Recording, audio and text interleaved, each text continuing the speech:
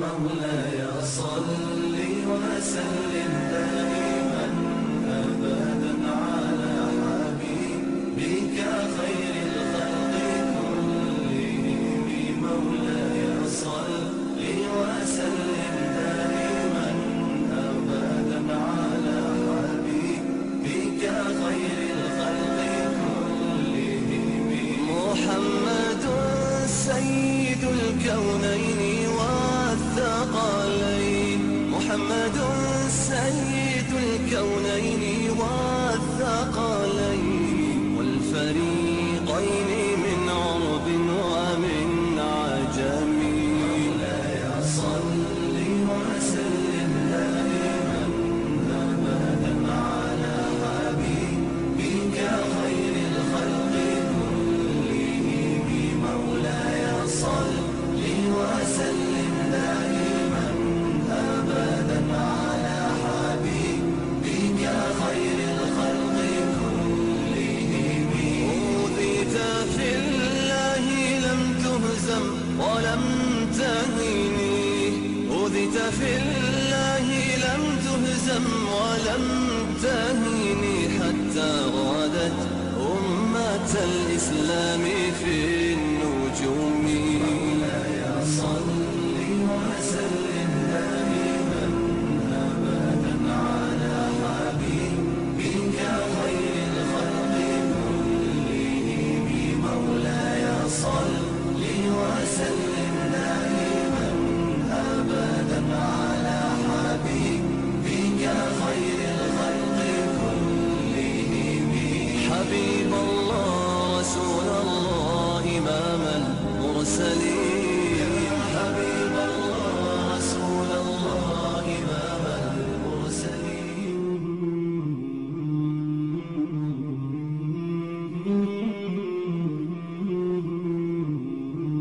مولاي صل وسلم دائما أبدا على حبيبك خير الخلق كلهم.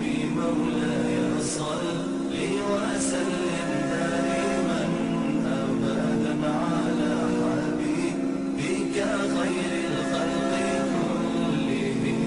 محمد سيد الكونين والثقلين، محمد سيد الكونين والثقلين والفريقين من عرب ومن عجم. مولاي صل وسلم دائما أبدا على حبيبك خير الخلق كلهم. مولاي صل وسلم دائما أبدا على حبيبك خير الخلق كلهم. أوذيت في الله لم تهزم ولم تهني، أوذيت في الله لم تهزم ولم تهني، حتى غادت أمة الإسلام في النجوم. مولاي صل وسلم دائما أبدا على حبيبك خير الخلق كلهم. مولاي صل وسلم دائما أبدا على حبيبك خير الخلق كلهم. حبيب الله رسول الله إمام المرسلين، حبيب الله رسول الله إمام المرسلين. سريت من حرم ليلا إلى حرم، كما سرى البدر في تاج من الظلم. سريت من حرم ليلا إلى حرم، كما سرى البدر في تاج من الظلم. وبت ترقى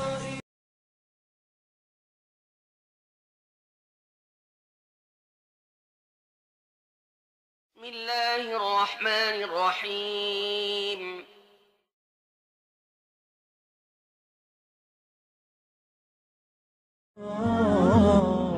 From my mum's side, I'm third generation Australian. My dad, I'm first.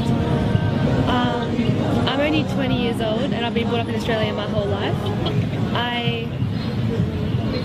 I was brought up to be kind of prejudiced, and so I always had a bad view about Muslims. So, you know, 9/11 happened, I thought they were all terrorists, and I was brought up, you know, to believe that.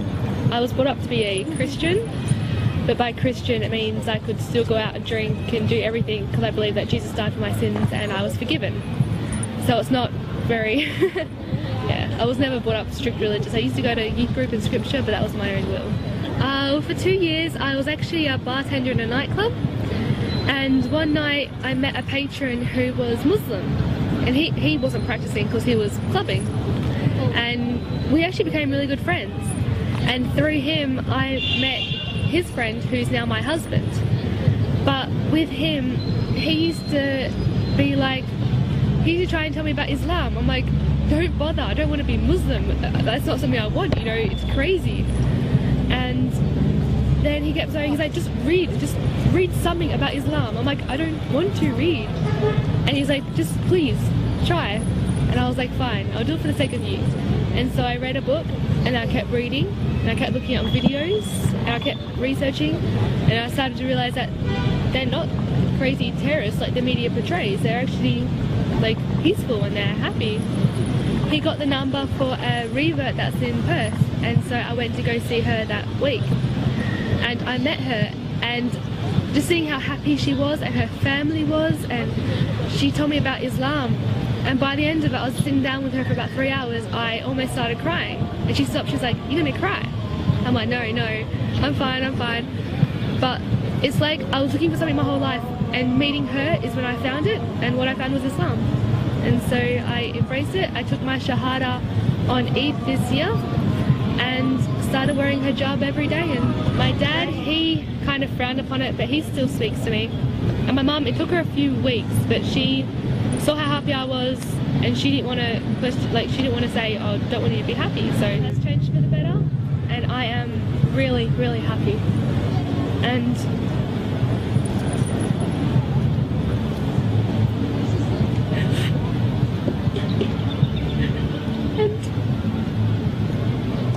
all I want is support from you. But if you don't understand, that's okay. Because I've met so many other sisters and brothers and family here. But at the same time, I still want my parents and my grandparents and the ones that have accepted me, I'm so thankful for. And I'm so happy, and this is a lifetime commitment I want to have.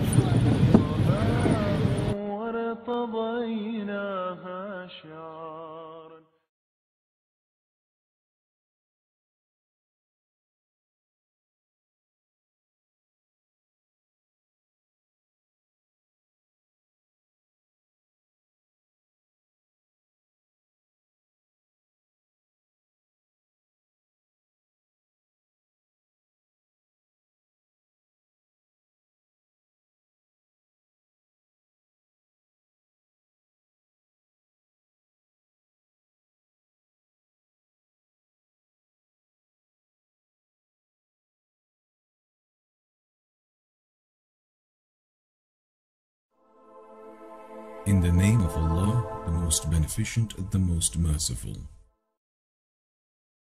Assalamu alaikum. My name is Emilia Mamokhwa. I'm from South Africa. I moved to the United States in 2007.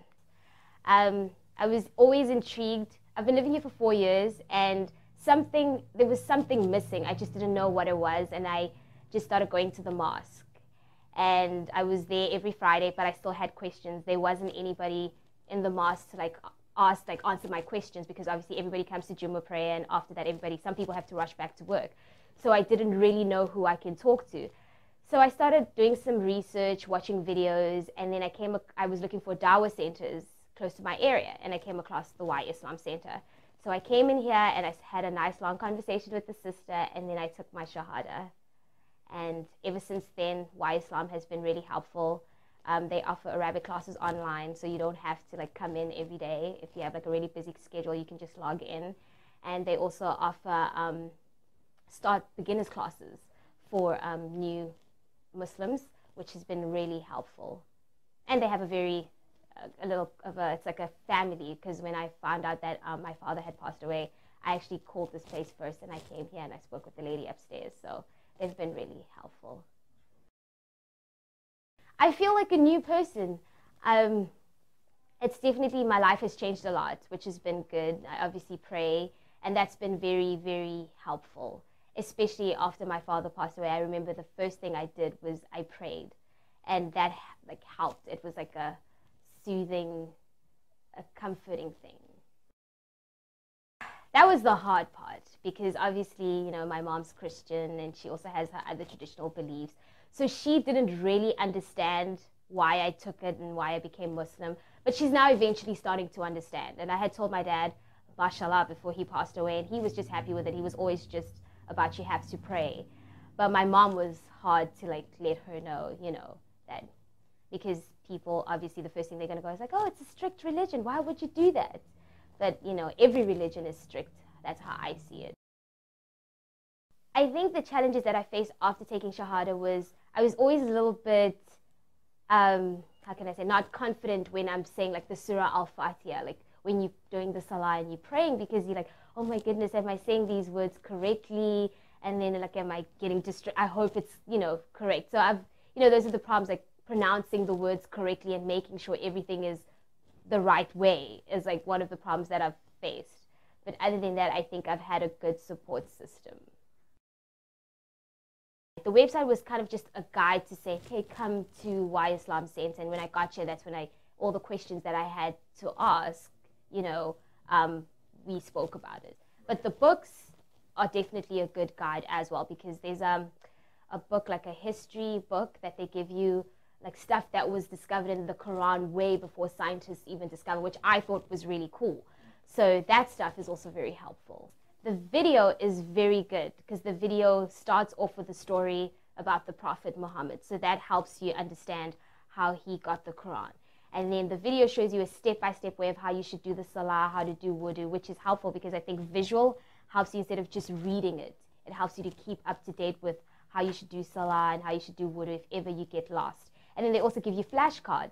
So when you're praying, you can put the flashcards on the floor, and if you don't understand it, you can read until you finally get to memorize like the Surah Al-Fatiha. But until then, you have pictures right next to the flashcards to show you what you should do. So the visual helps a lot. I would, if you're like looking for information and not sure yet, I would say still look.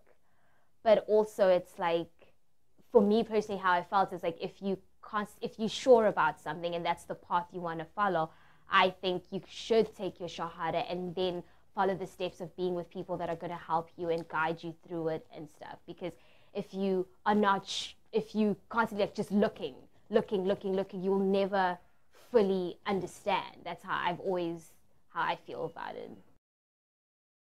That's the I've always, like, because I come from a country, South Africa, where we've had Muslims, and you catch a train or a taxi with someone that's wearing a hijab and it's not a problem. But here in the United States, people stare. Even when I come back from Jummah, people look at me and you're like, I'm not oppressed. You know, I'm not oppressed. I'm wearing this because I want to wear it. After taking my Shahada, though, then I noticed that, oh my goodness, a lot more things are happening that is not, you know, that is not right, that I feel is not right. I think everybody has the right to practice their religion. But, I mean, in America, I feel for some reason they don't give us Muslims enough freedom to practice our religion. It's like you always have, you like just constantly, oh my God, am I going to get stopped at the airport?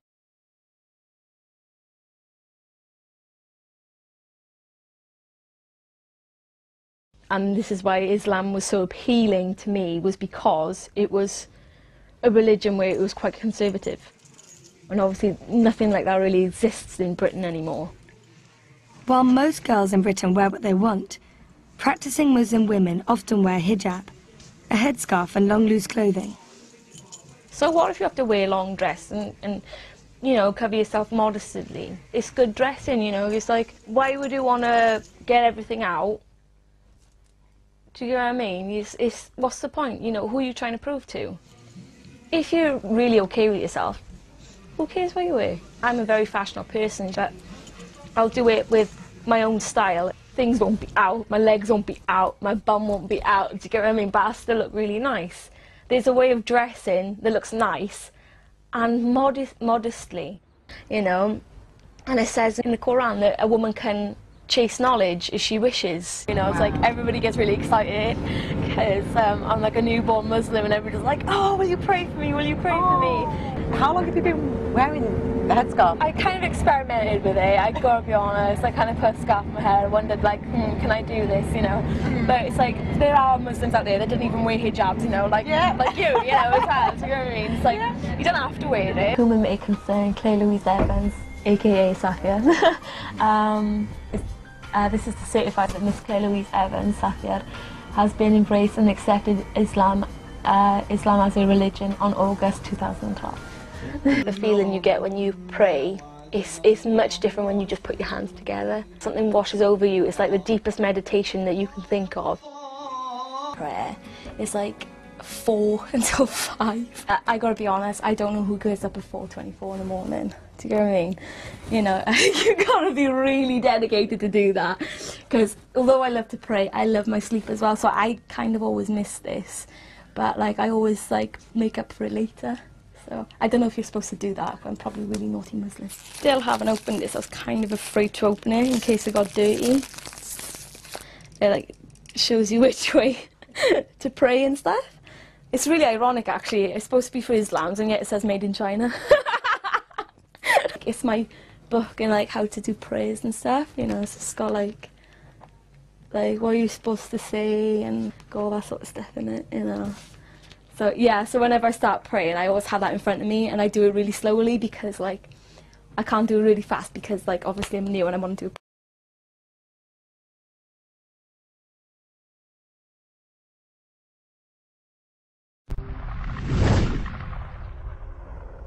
Dear human, I am talking to you as a human.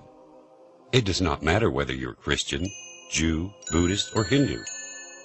It does not matter whether you are a worshiper of idols, atheist, religious, secularist, a man or a woman. I talk and address you as a human. Have you ever stopped and asked yourself one day the reason why you believe in what you believe in?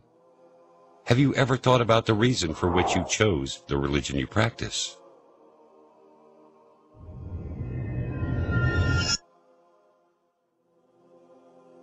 If you are a Christian, have you ever thought why you believe that Jesus Christ is the only way for eternal salvation?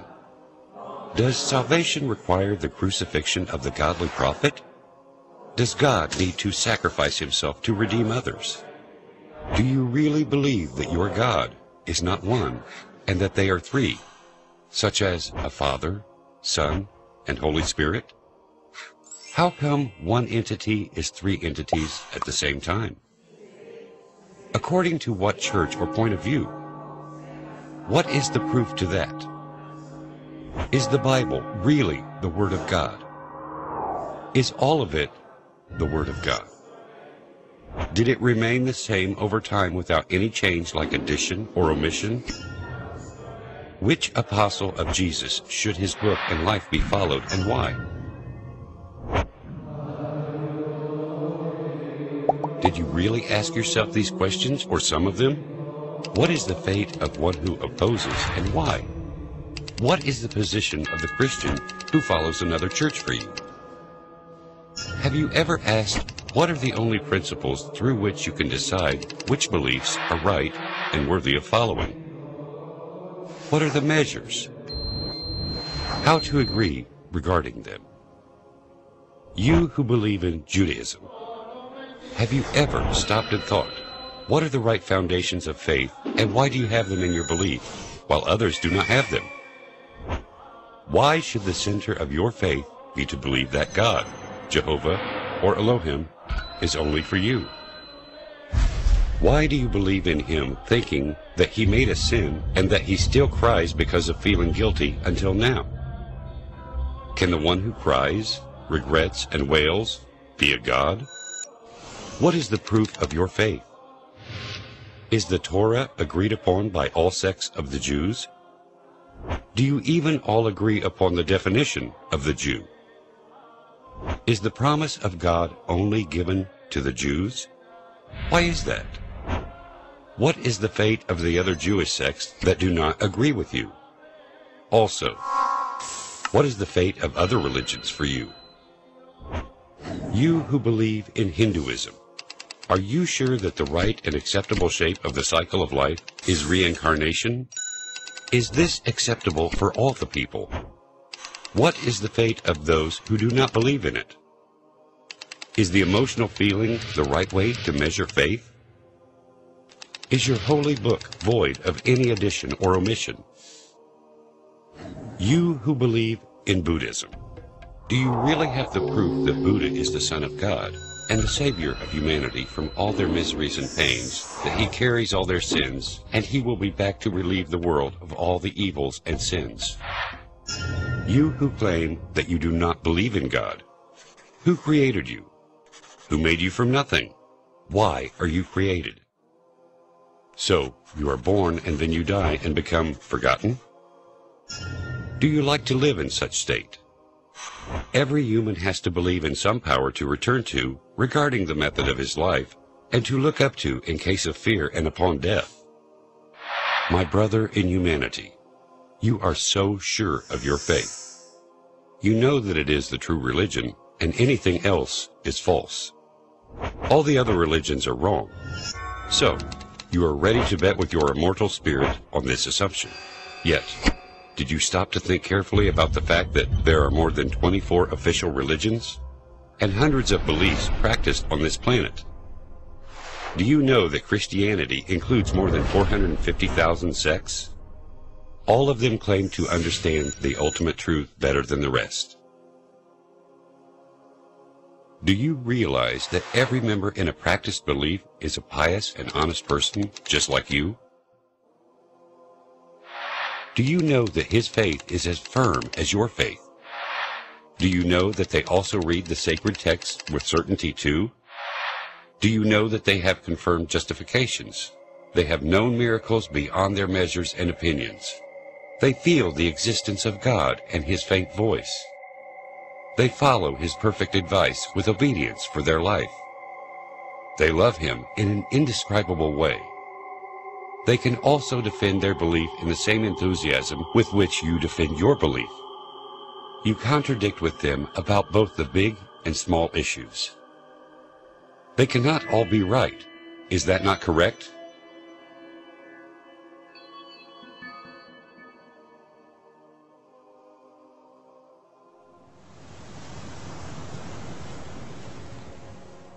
What are the measures which the rational people agree upon and which they can use to measure the nature of the true religion?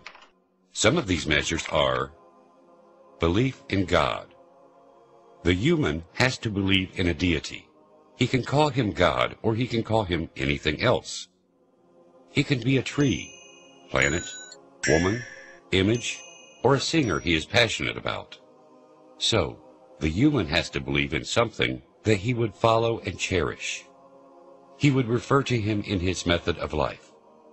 He might even die for him, and this is what we call worship. As for the true God, he is a creator. He knows the hidden and concealed matters. He is all-knowing of the unseen. He has the power and will, and he makes all things happen according to what he wills. He is wise. He does not do anything except for certain wisdom. He is just, and because of his justice, he rewards and punishes. He has a link with humans. He will not be their Lord if he creates them and then abandons them. This is why he sends messengers to them to clarify the right path for them and to notify humans of his method. The one who follows this method will be worthy of getting the reward, and the one who leaves it will be worthy of punishment. There has to be a place for the reward, which is paradise, and a place for punishment, which is the hellfire. If he is not capable of admitting them in either of these places, then he is not a god. The religion, We need an accurate definition of religion because if it is a method for life and the path to the afterlife, it has to have attributes to consider it as the true religion. 1. It has to be close to the basic nature of humans, which represents all the good qualities and traits in humans. 2. Consistency. It has to be a consistent religion for all generations, countries, and all kinds of humans. It has to be a religion that does not increase or decrease according to desires. 3. The beliefs of this religion have to be clear and evident. There should be no visible and invisible matters, and this religion should not be a mediator. The religion should not be taken based on mere spiritualities.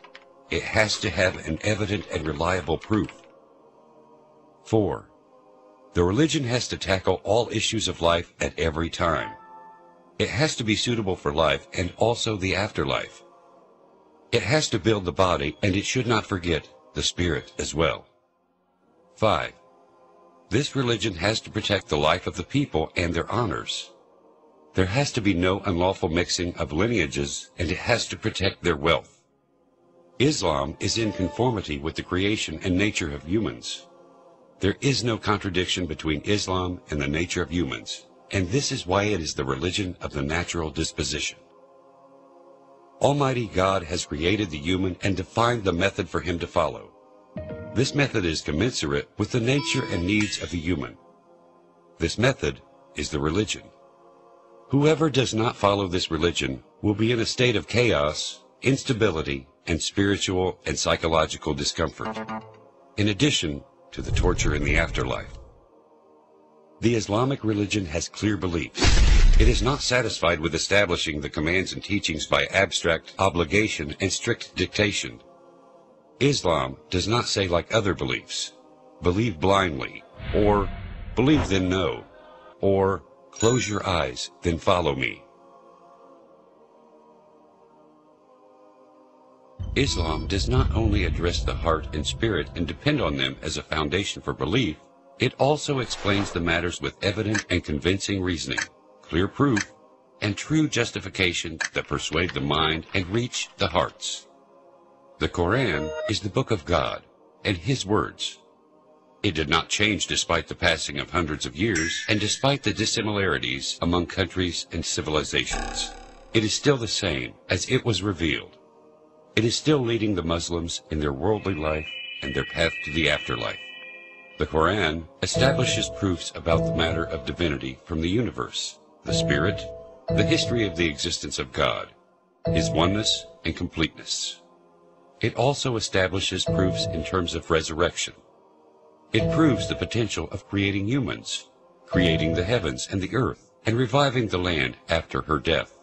It shows God's wisdom through justice in rewarding the good doer and punishing the bad doer. The Islamic religion is complete for all matters of life. It is flexible because it is close to the human nature, which God has created humans according to her rulings. There is no Muslim that does not know the signs of the truth. The universe leads him to the oneness of God Almighty. What the messenger, peace be upon him, brought proves his truthfulness and prophethood. The Muslim knows quite well that whoever said that God is the third of three is misleading and astray. Also, who said that God felt tired and rested on Saturday after the creation of the heavens and the earth is a misled disbeliever. The Muslim also sees clearly the disbelief of the idol worshippers and their delusion. The deluded atheists are even worse.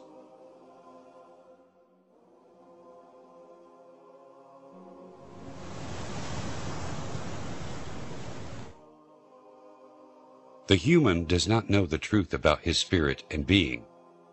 He does not know the future that he will face, and this is why the human being was not able to put permanent legislations and laws to fit every time and place. But the Almighty Creator is the all-knowing. He is the fully aware of the creation of humans. He is the all-knowing of what happened in the past, what happens in the present, and what will happen in the future. This is why no human can bring a permanent flexible Sharia or legislations that would fit every time and place, unless this human is a messenger from his Lord. Is it enough for us that our Islamic Sharia has ruled different cultures, in different countries, and at different times for hundreds of years? There has been no problem without a solution in this honorable Sharia. Now, at our modern time, the time of quick developments and outstanding innovations, this meaning is confirmed clearly. Our Sharia proclaimed herself even more in our time, despite the weakness of her people, because Islam conforms to the requirements and needs. Islam can develop without any decay over the centuries. Islam keeps its complete strength of life and flexibility. Islam is the religion that gave the world the most established and affirmed legislations. The Sharia of Islam surpasses any other legislation on the face of the earth. Make these words a starting point. Keep looking. You will arrive through your nature, heart, and mind to God, the perceiver, the initiator, the one and the creator of everything, because you are looking for the religion that would lead and introduce you to Him.